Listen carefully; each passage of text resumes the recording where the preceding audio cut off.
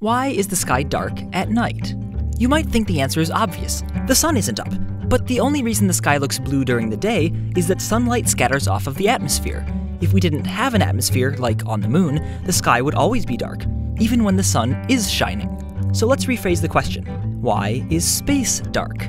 I mean, space is full of stars, countless stars which are all about as bright as the sun. And in an infinite eternal universe, no matter what direction you picked, if you looked far enough in that direction, you would see a star or galaxy. So the whole sky should be as bright as the sun, night and day. And since it's not, does the darkness of the night sky mean that there's some distance away from us when stars and galaxies just stop? A boundary between something and nothing? An edge to the universe? Not exactly. All of our evidence seems to indicate that space has no edge, but the universe itself does. Not a spatial edge, but a temporal one.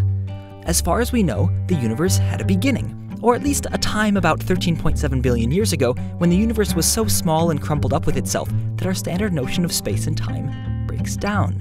And since only a finite amount of time has passed since this so-called beginning, that means that some of the stars necessary to fill up the brightness in every direction are so far away that light from them plain hasn't had time to reach us yet. It's as if the universe were a big thunderstorm, and we're still waiting to hear the thunder from the really distant stars. But wait, it's better than that. Since light takes time to travel across the universe, when we point our telescopes at something really far away, we're actually seeing that part of the universe as it was when the light was emitted. So when we look at 13.5 billion-year-old light, it's not that we don't see stars just because the light from them hasn't gotten to us yet.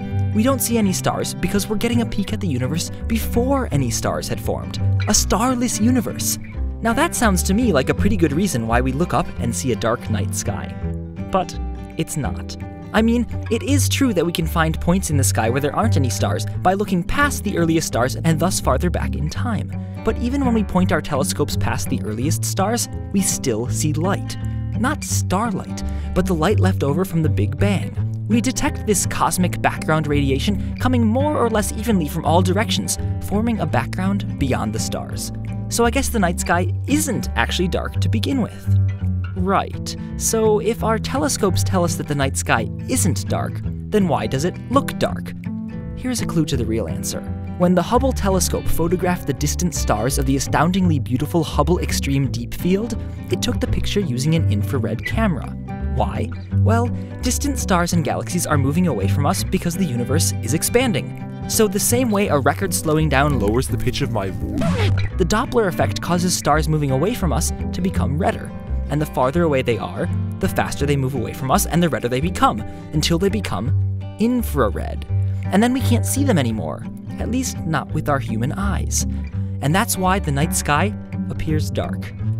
In summary, if we lived in an infinite, unchanging universe, the entire sky would be as bright as the sun. But the sky is dark at night, both because the universe had a beginning so there aren't stars in every direction, and more importantly, because the light from super distant stars, and the even more distant cosmic background radiation, gets redshifted away from the visible spectrum by the expansion of the universe. So we just plain can't see it. Finally, we've shed some light on why the night sky is dark, and why it isn't.